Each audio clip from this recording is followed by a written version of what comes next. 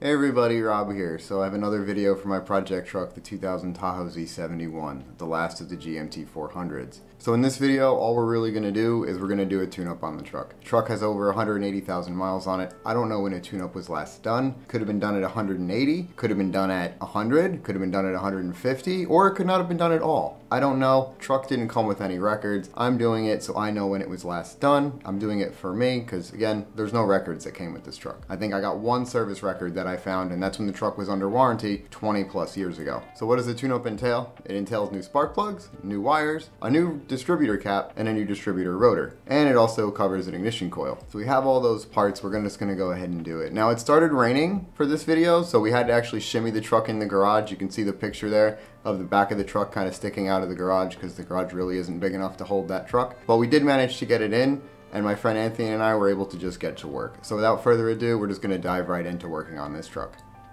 You're trying to take that off so we can get the airbox out. I want to remove all this plastic, get this out of the way. Everything's been on here for a long time. I want to be able to walk it off. Just stuck on the bottom. Probably warped all these years. At least it's on there with clamps. Now, I think this whole box just literally clips, like just pushes in. Clips I don't out. think there's any bolts. There could be bolts underneath the filter. The filter don't look too bad. Yeah, we'll get everything out of the way. Get the housing out of the way. Yeah, there's a little tiny plug there.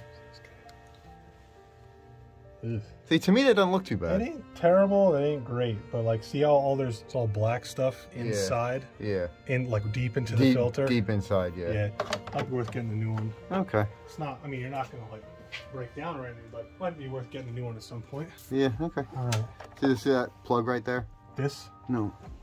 That right there. Yeah, there's like push. They're like little push pins or something? Yeah, this probably clips into the fender. They do, because my other friend's truck is missing them. I don't know if I just yank up on this and then like it's pressure fit. Maybe pressure fit. This goes like this. Take that out. Put this Doesn't on. look in there. How's it look? Actually, not too bad. Oh, all right, cool. Not too bad. Nice. Pretty good. The engine itself is relatively clean, so. It runs nice. Just got a little bit of a hiccup at idle, which hopefully all this ignition will fix. Will solve. So, I don't know if I should just yank up on this or I have to like. Does it turn? It does turn, but it doesn't do anything. Oh wait. Oh, is there instructions on there? No, I thought there were. Oh, bummer. Just I don't want to yank up on it and break a clip. I just don't know. And take a look at that. So basically what we're gonna do is we're gonna try to get the airbox out. We're gonna take the intake off, and then we're gonna do a tune-up, plugs, wires, cap, rotor, ignition coil, and all that. So let's go ahead and I'll give him a hand and try to get that out.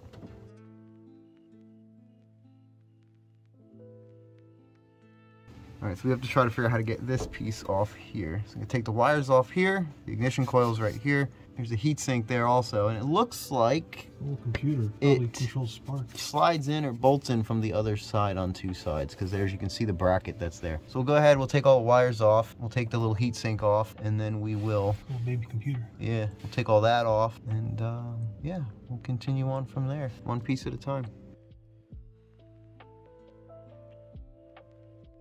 So after a little bit of trial and error and research, we got the ignition coil bracket out. We found a walnut, it looks like, in there. Thought it was an acorn at first, but I doubt it's any good. But it was held on with a double-studded little bolt here, which is pretty cool. Never seen one of these before. That's pretty neat. But we got it out, so we're gonna swap the new one in, and then we'll carry on. So it looks like this is actually the original ignition coil, because we did some further research and they're put in with rivets. They put them in with rivets for somewhat odd reason. They're supposed to come with bolts when you get the new ones, but mine didn't. So we're gonna try to punch it out, grind it out, see if we can get it apart, and then we will figure out how to put it back together when we're done. But yeah, this is the original one and they riveted together. That's a really bad design, but hey, whatever. So we're gonna take all the wires off, we're gonna take the distributor off, and then we will put it all back together once we're done, and we'll figure out the ignition coil later. Unfortunately, the ignition coil, punching it out with a punch didn't work. I'll have to grind them out and get some bolts for it. But we'll go ahead and take all the wires off first. All right, so we got the spark plug wires out and we got the distributor cap out. You got your rotor down there. Wires were a bit of a pain, but there is some corrosion on that. I don't think you can see it in the video too well, but there is some corrosion on that. There's also, I'll show you in a minute, the old cap with all the wires on it and how old they are. There's a lot of corrosion on the cap. There's a lot of corrosion on that, but they are off. So we're gonna go ahead, we're gonna mark where that is. We're gonna mark the new one. We're gonna swap it where it is so we don't disrupt or have to try to figure out, you know, all the timing and all the other nonsense in the positioning, because we don't really want to do that. So we'll go ahead, we'll swap that, and then we'll slowly put it back together. Here you can see the two little rotors. The gray one is the old one. You can see there's a little bit of corrosion on the end of it and towards the center, which is just normal use. We could just file it down and it'll be okay, but we have a brand new one right here. This one's brand new right out of the box. So we will go ahead and put that back on. My friend Anthony's working on the spark plugs. We got one out right here, burning white, which he says is running a little lean. I think it's lean. Maybe running too lean? Running lean or too hot? It's either lean or coolant. I don't remember. You can look it up on a graph or a table. They have like an infographic you can see. But we'll get the other 7 of them out. They're old. I know that. That's used for sure. They're old. Yeah, they're old. So we'll get the other 7 out of there, and then we'll get it running again. I have no doubt in my mind that that was probably misfiring at some point. Oh, man. See how it's dark on one side and then not on the other? Yeah. Probably misfiring. Okay. All right, so we're almost there with the spark plugs. All right, so you can see this is the new distributor cap with the 2 little bolts that it has. Looks like they're little Torx there. This one obviously is brand new, so it has no corrosion in it. This is the old distributor cap. These are the 2 bolts that it came out with. They used one of these in there. So we tried to thread one of the new bolts through the hole. Unfortunately, that hole is stripped. That's why they had to use that screw. Someone's been there before. So that's what we're gonna do. We're gonna have to reuse the old hardware to mount it, but you can kind of see the corrosion in here. Obviously, this could have been cleaned up and reused, but we have a new one. And it looks like somebody labeled these. Looks like they put labels on them. Not very good labels. They just say 1, 2, 3, 4 and 1, 2, 3, 4 on that side. So we're gonna have to probably look at a diagram to put it back on. Last one. Anthony just got the last spark plug out. So yeah, these are bad. That hopefully will fix our misfire. We got our new NGK spark plugs. Look at that. So yeah, you can see the new one versus the old one. So you can see that's the new one, nice and clean. Obviously the gapping is, it's the standard gapping on these. That's why they put the caps over them in the box. So that way if they drop the box, you don't move the gap. So you don't got, so you got there. And then quick comparison to the old ones. Yeah, you can see how bad those are. You can see how bad those spark plugs are compared to the new ones. They are brutal. They've been in there for a long time. Yeah. They're Delcos, so they could be original. I don't think, no, because the grease is still good, but they could be. Maybe they were changed once in 180,000. Well, I would say they had to be changed. Either they changed the plugs or they changed the wires, because I would say they something. have probably 80,000 on it. I bet you they changed them at like around 100. They might have, yeah. It's got 180 on it, so he's got maybe have 80K on it. Yes, we're going from AC Delcos to the NGKs, and these were the better ones. These were the NGKs platinum alloy spark plugs. That's kind of what we're going to go with, so these should last a little longer, hopefully. All right, let's put them in. So we have our Delphi rotor on. We have our new Delphi cap right here, our NGK spark plug wires, and the NGK spark plugs are in. So we're gonna go ahead and we're gonna put this on. We're gonna look up a diagram because I don't trust the labeling that the previous owner did or whoever did it previously. So we're gonna go ahead and put this on. They're all greased up, and then we'll figure out what to do with the ignition coil when we're done. We did manage to get the rivets out. GM, when you could have used bolts. You could have used bolts. Aluminum little rivets. Yeah.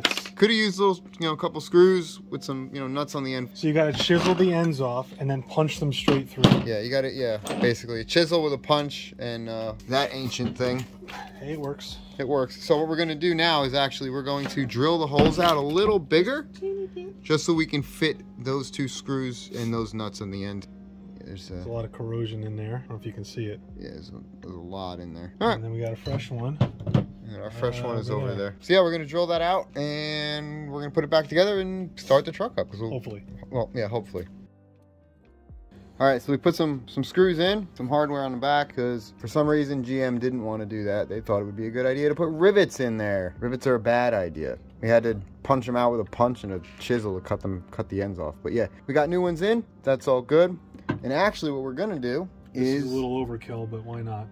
Probably not necessary, but there was some thermal paste on here like you'd find on your computer for the heatsink. So we're gonna go ahead and we're gonna clean this up and we're gonna put new thermal paste in here just because obviously you can tell there's none left. There's no doubt this gets warm too. So we will go ahead and do that and keep it cool. So when that's all done, we'll show you what it looks like and then we'll get it on and we'll fire it up. There's all our new stuff, our new wires, our new plugs, our new distributor cap, new distributor rotor. We didn't actually put the thermal paste on there because I realized I didn't have any here, so we just don't want to do that. We just want to get the truck running. And we cleaned the throttle body a little bit, cleaned all the gunk out of there as best we could. We just got to put the airbox back on and can fire it up. All right, you ready? I mean, you could start it now just to make sure it works. Oh yeah, that's true. Actually, I lied. You lied? It needs this. It needs your mass airflow. Oh, yeah, okay. We got to put the mass airflows back in. We just put the whole I thing mean, back in. we could start it without it. It's not going to run nice. Yeah, that's true. Yeah, good point. All right, let's go we'll put the airbox back on, put the mass airflow sensors back in, and then start it up. All right, everything's in place, and we're going to go ahead and start it up. We'll take bets if it explodes. We'll take bets if it starts. Yeah, right.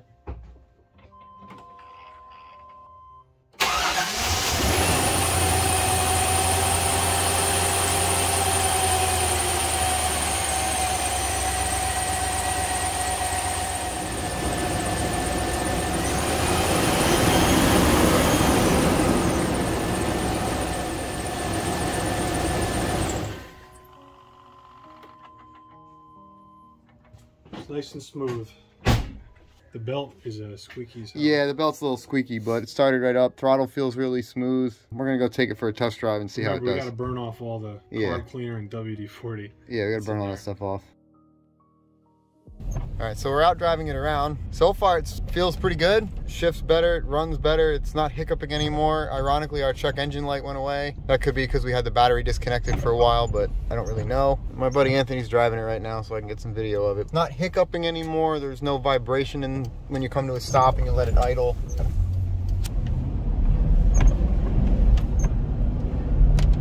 Wiper blades are a little squeaky and got some vibration, got some other squeaks we got to work out. But other than that, feels much better.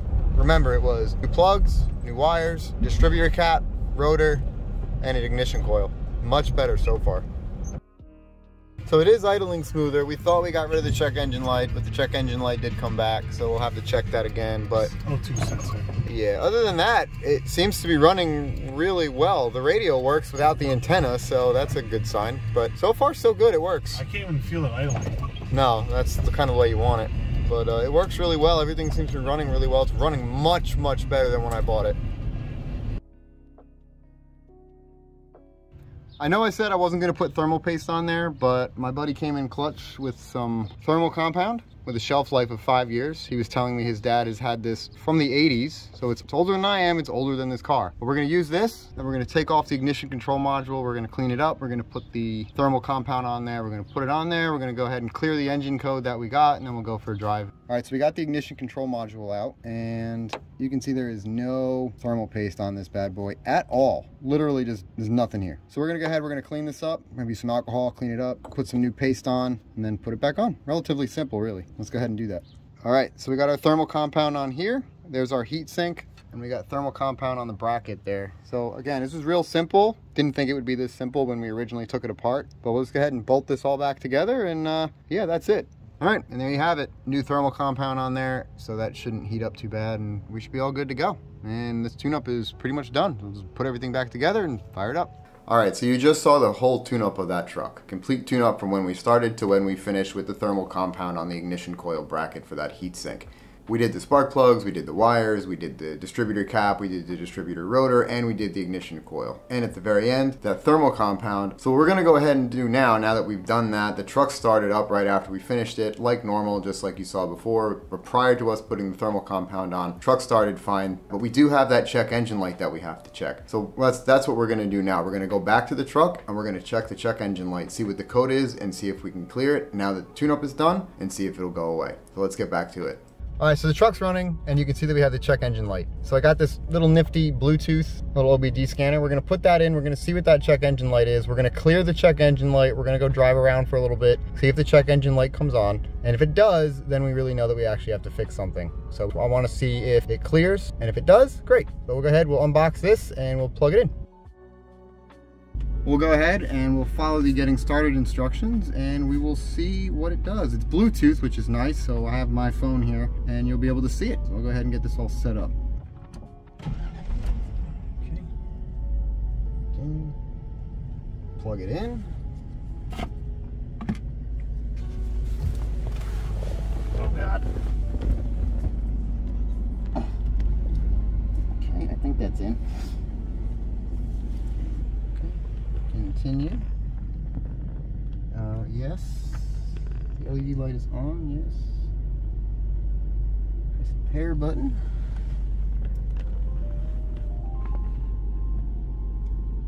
Okay. Continue. Okay. Okay, I don't know what all the other stuff is. I guess it's still thinking about it. Oh, okay. Alright, it's thinking. There you go. I'm done. Oh, nope, never mind. Okay, it was thinking about it. Did it not pair?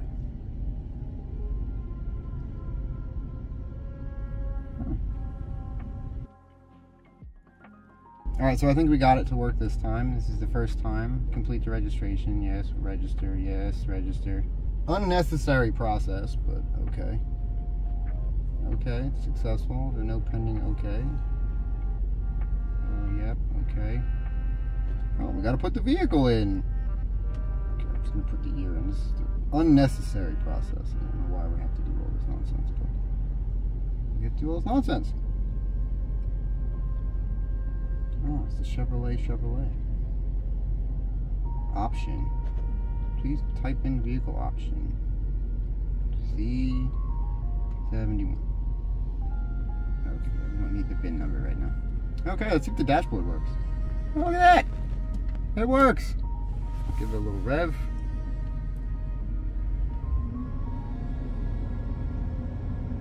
Yeah.